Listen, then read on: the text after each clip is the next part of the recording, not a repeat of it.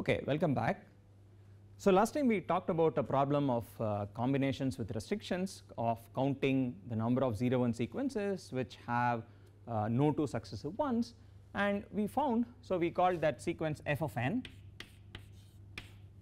so it is the number of 0 1 sequences of length n with no successive ones, and we tabulated the first few values of f of n. So here's what we got. So here's n, and here are the various values of n. So if n is 1, it's 2,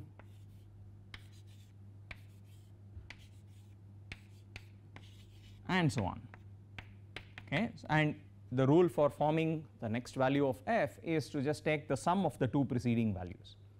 Okay, and the sequence here 2, 3, 5, 8 and so on is actually, well, it's almost the famous Fibonacci sequence of numbers. So we'll just briefly recall what the Fibonacci sequence is. So the Fibonacci numbers or the Fibonacci sequence are often denoted capital F of n. Okay, so what's capital F of n by definition? Well, it's given by the following two pieces of information. Firstly, it has the same recurrence that we wrote out for f of n, but the initial conditions are different. So f of 1 turns out to be 1 and f of 2 is also 1. Okay, so it starts at 1 1, and then when you form the next term, it is the sum of the two preceding. So the Fibonacci sequence looks like this: n versus fn. So 1 2 3 4 5 6 and so on. So this is 1 1 followed by 2 3 5 8 etc. So observe that from here on what you have are just the values of f of n.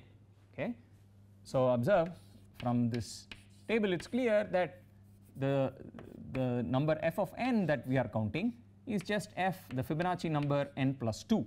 Okay, so this is for all n at least 1. Okay, so the sequence that we've constructed is really just the Fibonacci numbers, but starting with the third Fibonacci number, which is the number 2. Okay, and so now here's another interesting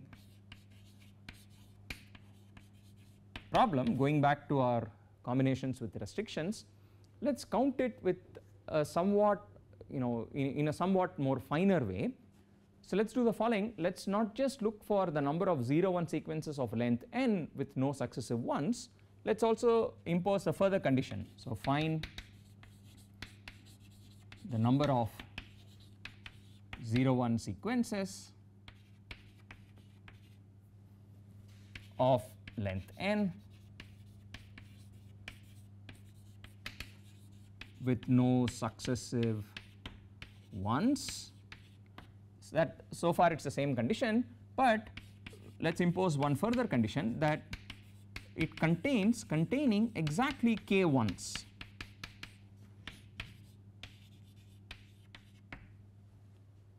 Okay, so we have a further parameter k, and we now want our sequence to have length n, and also it should have exactly k ones.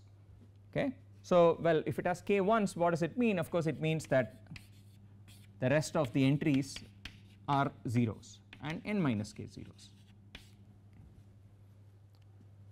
Okay, so let's give this number a name. So this number here, let's call it maybe, instead of just f of n, it has an additional parameter k, right? So there is, so maybe we shouldn't even call it small f. So let's call it gh, h of n comma k.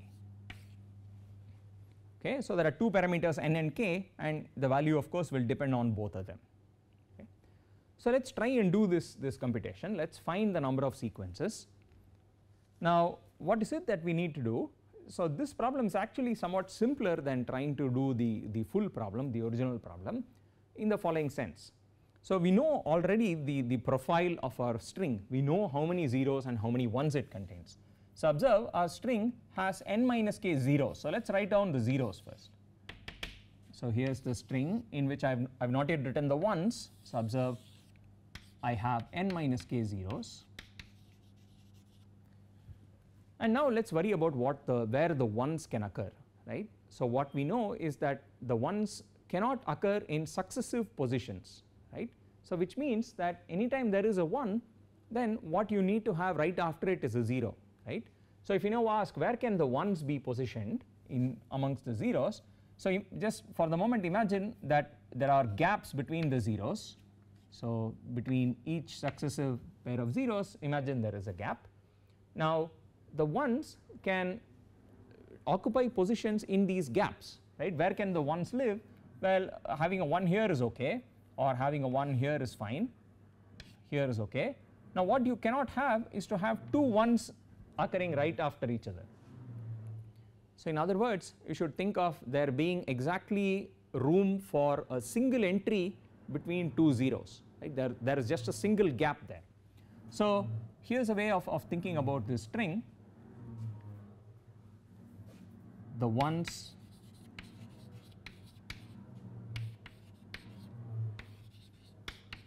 can only occupy the gaps.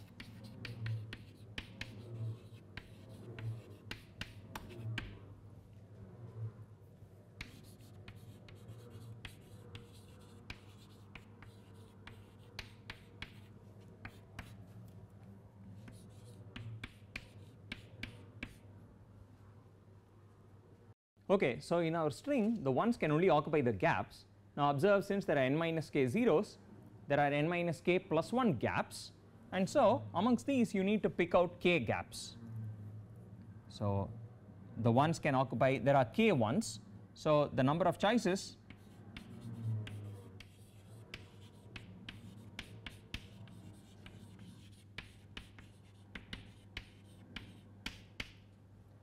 so the number of allowed strings is just the number of ways of choosing k gaps from amongst these n minus k plus 1 gaps.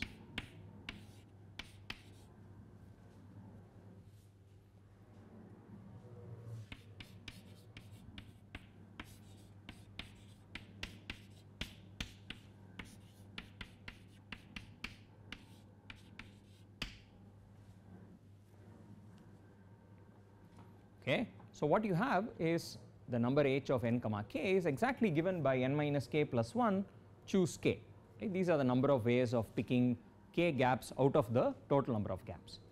And so what does this give us? Well, firstly, that this problem is easier to solve.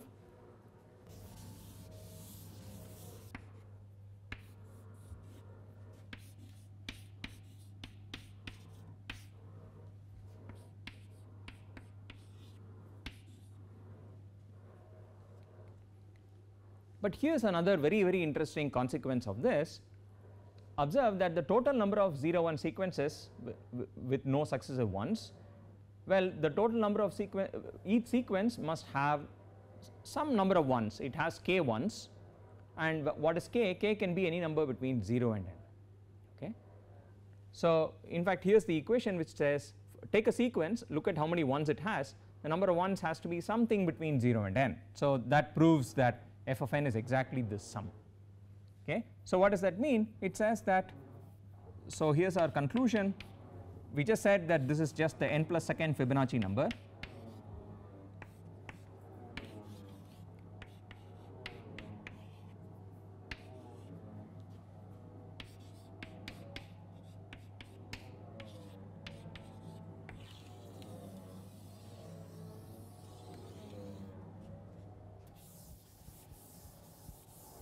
Okay, so from our analysis, here's what we have concluded, that the n plus second Fibonacci number is exactly a certain sum of binomial coefficients. And so recall that the binomial coefficients are usually arranged in the form of Pascal's triangle. So I have 1 1 1 1 2 1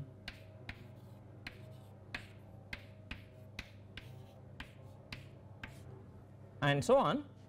And so what we have here is just, so what it says really is the following. If you take these sort of diagonal sums, so I take 1 2, I take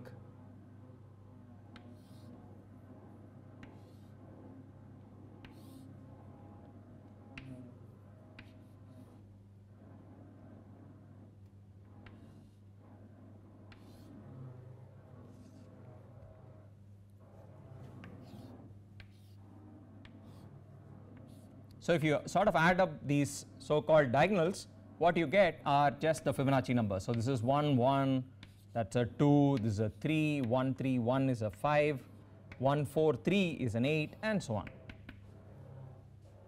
Okay, so you can actually obtain the Fibonacci numbers from the Pascal's triangle by summing up along these diagonals in some sense.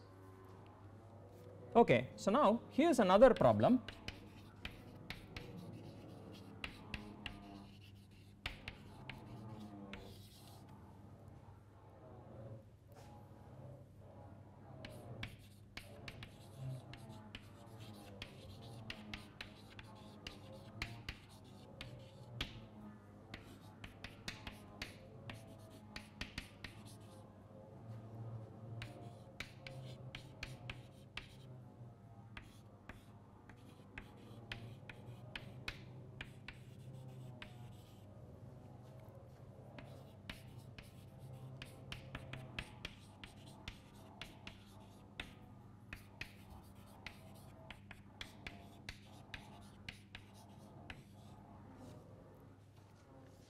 Okay, so here's another problem.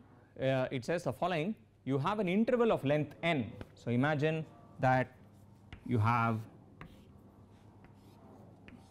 say, between 0 and n, so you have this interval, and now what you want is to fill this up with blocks. By a block we mean, well, there are two kinds of blocks. There are short blocks and long blocks. A short block is of length 1. So imagine that say between 0 and 1, a filling like this will be a filling by a short block. Between, say, after a short block I want to fill it with a longer block. So between 1 and 3 I have a long block. So I could fill, say, with 2 short blocks and then follow it up with a long block and so on. Okay, so imagine you had to fill up this interval between 0 and n by a succession of short and long blocks, and the question is, in how many ways can this be done?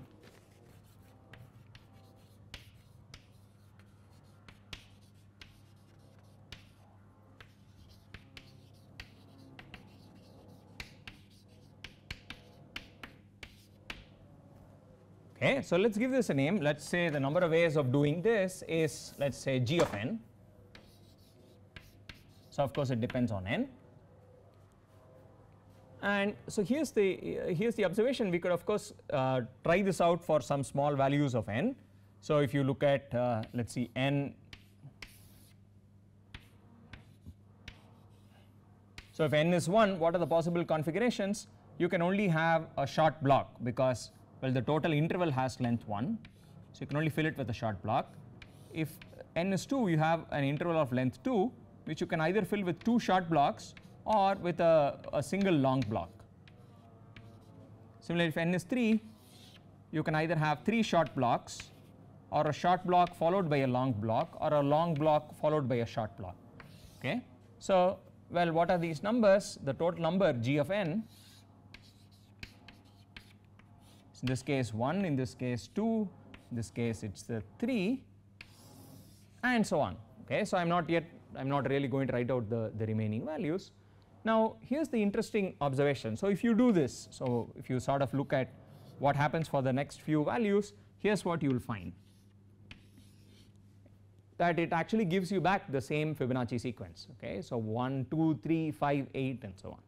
So here again there is an appearance of the Fibonacci sequence.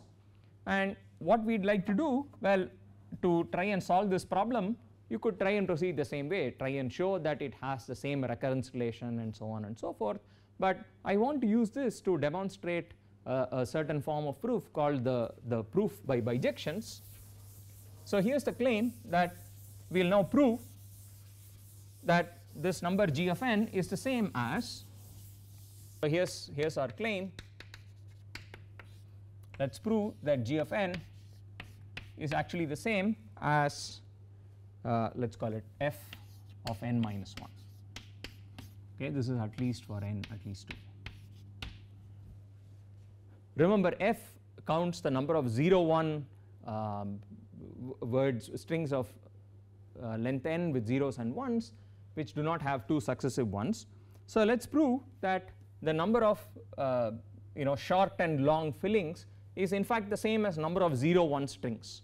Okay, and I will sort of do this by example. So let us take the case n equals 4, for which we have the following short and long strings, or maybe we will start with n equals 3.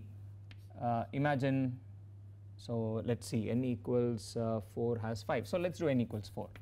So I have a total interval of length 4, so I have 4 short strings, maybe I have 2 short and a long string, I have a short, long, short, I have long, short, short, or I have 2 longs. Okay, so these are all the ways in which I can make up a total length 4 using just short and long strings. Now this number, the number of such configurations is exactly counted by, so I am going to take n equals 4. So the number of allowed configurations of shorts and longs is counted by g of n. Okay, so g of n is 5, g of 4 is 5 here. On the other side, I am going to write out 0 1 sequences.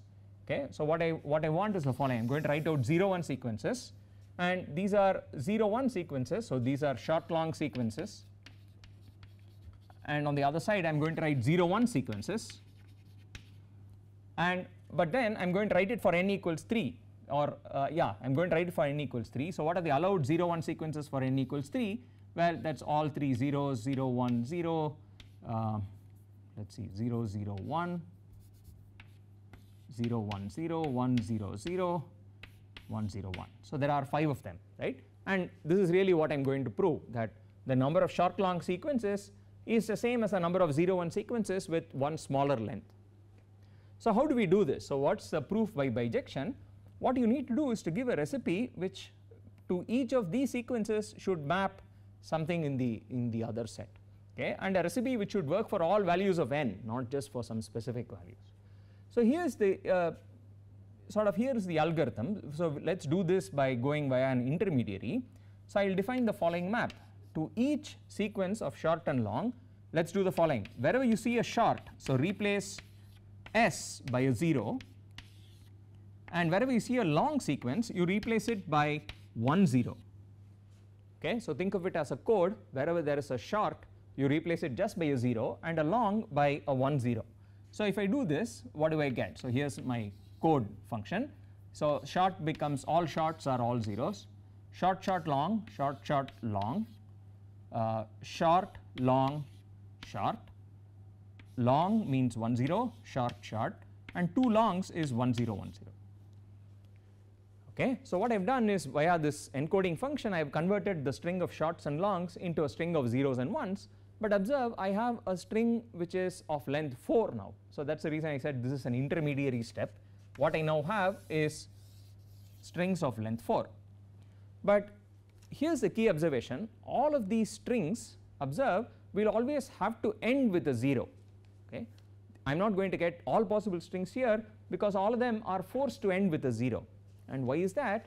Because if I see a short, I am going to put a 0. If I see a short in the end, I will put a 0, and if I see a long, I am going to put a 1 0 anyway, right? So what I am going to get is always a 0 at the end. So what I do is I just delete that 0. After all, I know all of them are zeros, so let me get rid of all those zeros. Okay, so here's the recipe. You first encode this via zeros and ones in that manner, and then you get rid of all the zeros at the end. Okay, by doing this, what you get is exactly a map here. So I am going to send SSSS to 3 zeros, SSL will go to 0 0 1, and so on and so forth. Okay, so what I have is actually a bijection between these two sets, a map which is a one-to-one correspondence. Each thing here maps to a single thing there, and everything there comes from, is mapped to by something from here. Okay, and so check that this in fact works in general. So check this always works, no matter what my n is. Okay, so this methodology of proof is often what's called a bijective proof.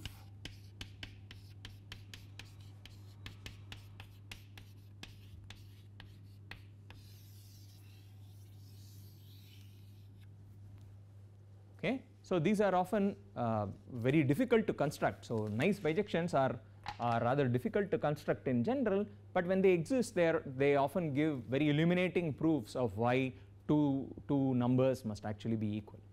Okay.